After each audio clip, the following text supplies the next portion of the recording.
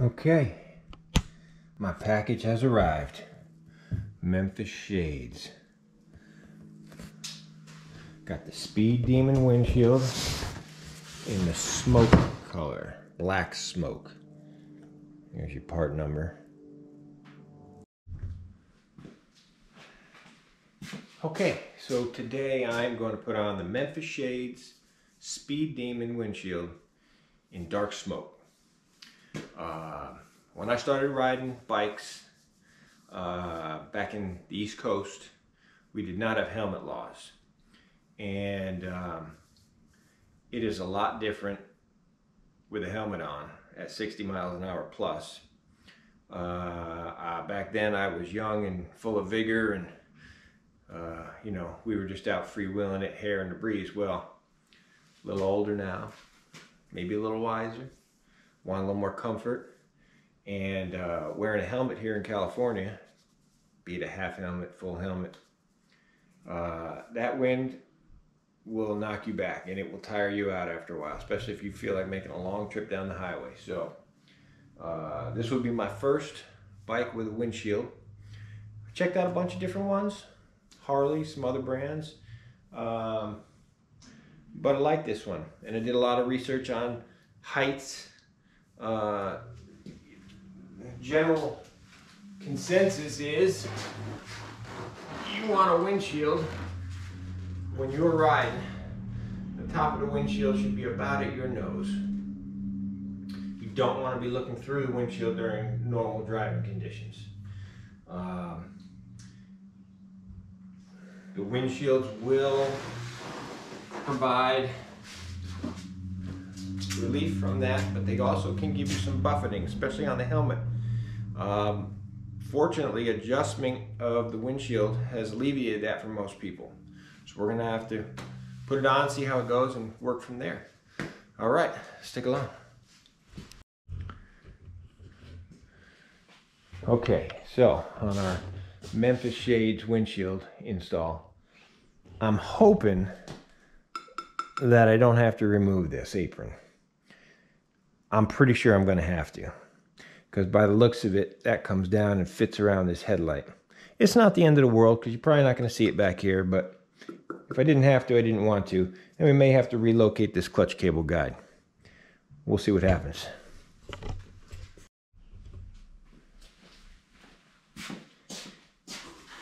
All right, well, you know, I didn't see a lot of reviews or installations of the Speed Demon windshield.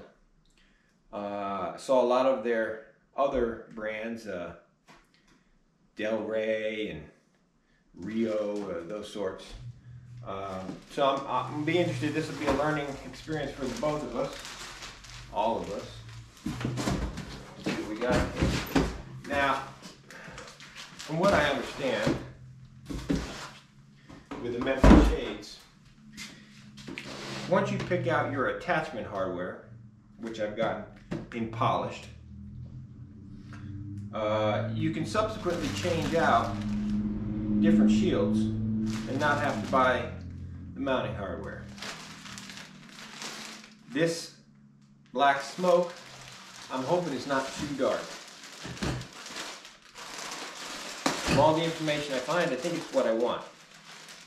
It's very bright here in Southern California. I happen to be a little sensitive to light myself, so a good pair of sunglasses and perhaps some shaded windshield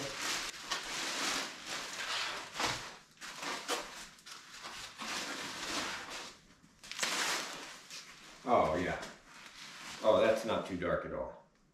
That's not too dark at all. That, I don't know how that comes across in here, but that is exactly what I was hoping for. It's a nice dark tint. The other options were one called Solar, which is, I believe, was 70 some odd % light pass through, where this is less than 50. I can get you the numbers. You go to their website, you'll find the numbers. I know that they had one other one that was darker than this, but it didn't seem available for this one here. So okay, so I'm pleased with that. Now you notice that the difference between this Speed Demon and their other ones is it has this kick out here, which kind of looks like it's going to help with around the handlebars and the controls. And I kind of like that because I didn't really want to put a fairing on. You know, I'm new to this whole putting stuff on a bike thing. All my previous bikes have been stripped down, you know, cruisers out in the countryside, on the East Coast. But man, this West Coast is spread out and it's beautiful, and we want to get on the highway and see some stuff. So we need a little help on the highway. Let's see how it mocks up.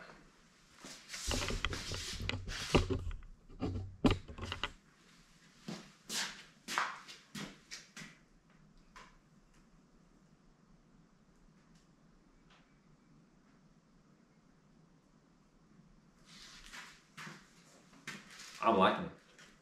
Let's see how it goes.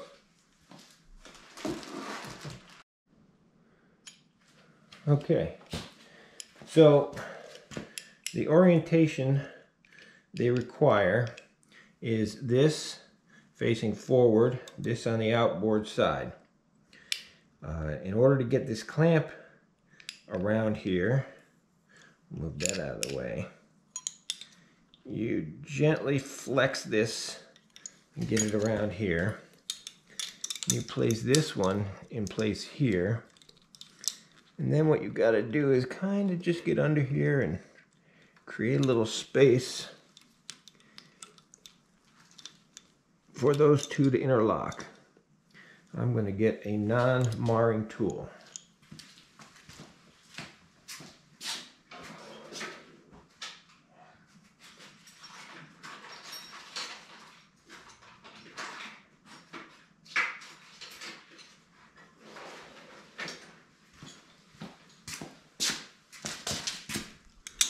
Okay, so we're going to set this here, and we're going to lift this up just a touch, get those two to interlock like that, and then slide these down together.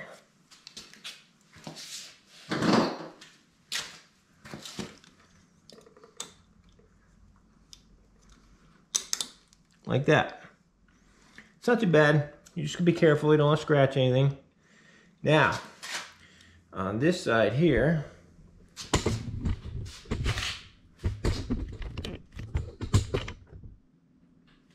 that's where your bolt's gonna go through. Most important thing is do not cross thread this. This, just take your time, line it up, get it started by hand. If it won't go by hand, back it out. Get you started by hand. Once you're a few threads in, you're good. Now I'm going to come back and put some Loctite on those. They want you to separate these by roughly 2 inches, and the whole unit is adjustable up and down.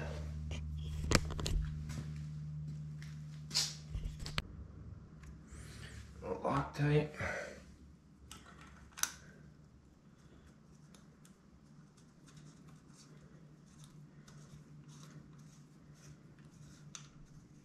Okay. Now we'll do the same on the other side.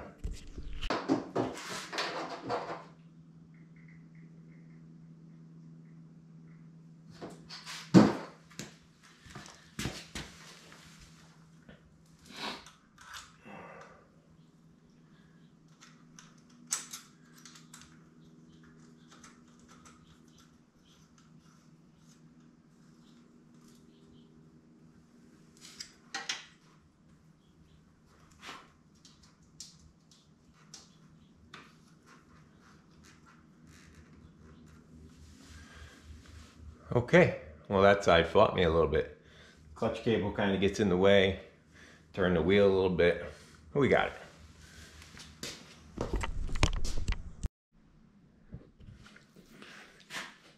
Okay, we're going to mount these brackets to the windshield. I'm going to disassemble the hardware here, and we're going to remove these grommets.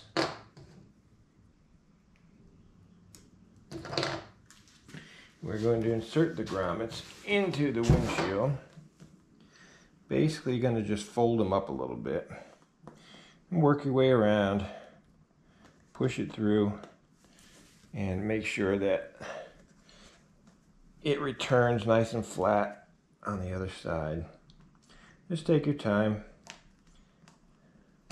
work it around.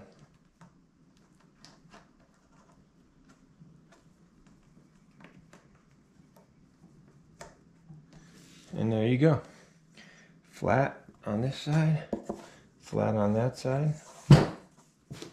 And we're going to take these mounting grommets and push them in from the outside. Like that. And then these inboard ones have got slots on them. They line up here. We'll set that behind. And we'll get us a little Loctite ready first. A little dab of Loctite on here. A little dab. A little dab. Okay. Just through here. Grab a fastener.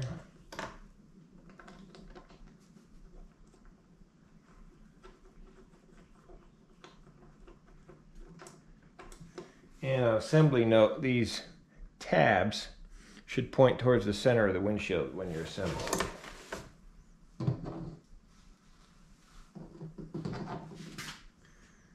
Okay. Line her up. Line her up. Start everything by hand. Grab the supplied Allen wrench. Snug her down.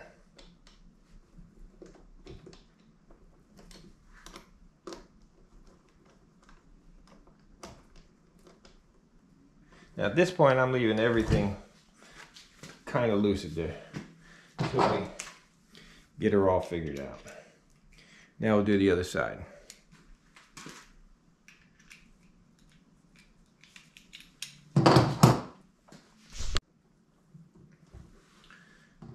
I don't know if you all are, but I'm a fan of the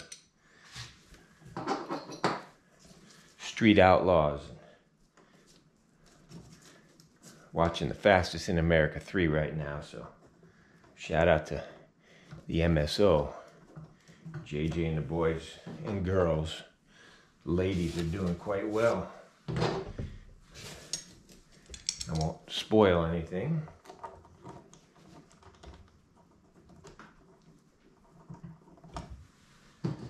But it's a good one. This is a good season.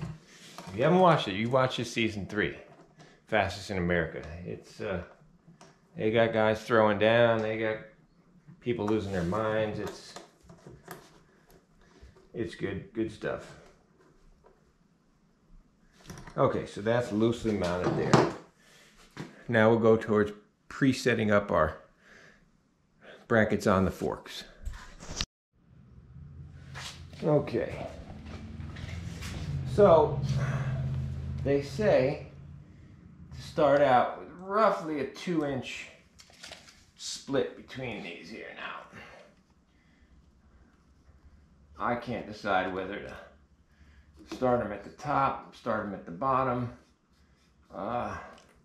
You know, I'm a fairly tall person, so I think I'm going to start these at the top here. And they want these roughly 2 inches apart. So we will slide these up here. And we will get these roughly 2 inches apart.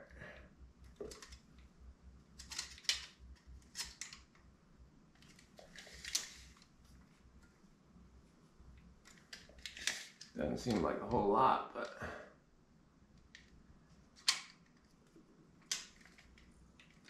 that's what it's at. Okay.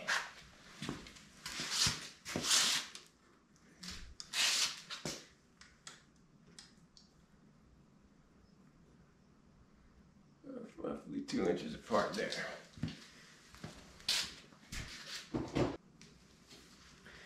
they're saying to start with this fork bushings here.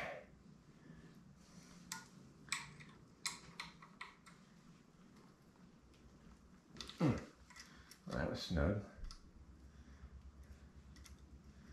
Towards the rear here. And then work your adjustment afterwards. Okay.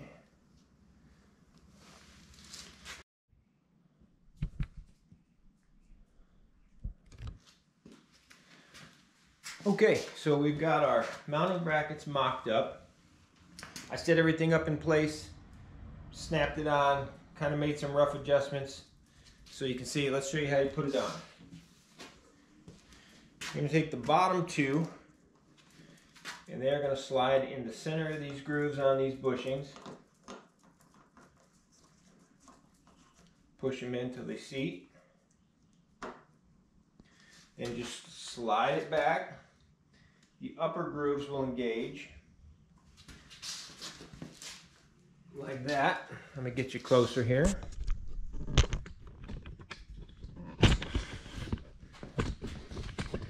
See if we can get a better look at that latch assembly there. Just move right in there. And this latch right here, push down, and then there's a safety release here. Make sure that slides back in. So to release it, you slide this back, lift it up. To lock it on, you push down, you make sure this goes back in all the way, and she's on. These two are on sliders. You can loosen them. Let's get you a better look. Okay. So these two right here, these you can loosen up, and you can tilt this windshield forward and backward. And that's usually where most guys have to play around a little bit, get out there on the road, see how the wind comes off depending on your height, the angle of your windshield, and seems to be that there's plenty of adjustment. You can also loosen these, slide the whole windshield up or down. I was fortunate that I did not have to remove the cover on top of my headlight. It fit plenty. It's got a nice radius that matches the headlight radius here. And it looks good. The color is not too dark. The height seems about right for me. Let's see what we got here.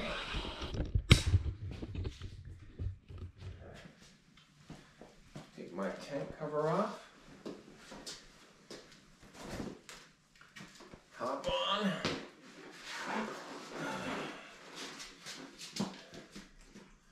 That is pretty good. Now, I'm sitting here, I'd say straight out with my nose is right about where they're recommended. During normal riding, you should be looking out over. Now, of course, you're going to be looking through the windshield, especially when you're coming up on close traffic and in parking lots and such. But for the most part, you're looking out, you can see over the top of this. I can see over the top of this. I'm quite pleased. We're going to get it out on the road and see how it performs, and we'll come back and let you know. Memphis Shades. Well, one other thing I found very interesting in the instructions. Do not clean this with anything but soap and water. No Rain-X, no Windex, no any X.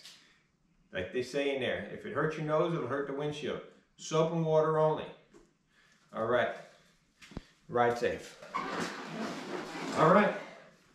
So that's it, the Memphis Shades Speed Demon windshield in dark smoke, 2018 lowrider.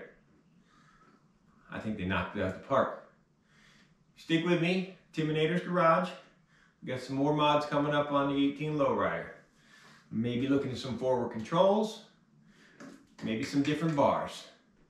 Any suggestions? Let us know. Leave a comment in the link below. Ride safe, y'all.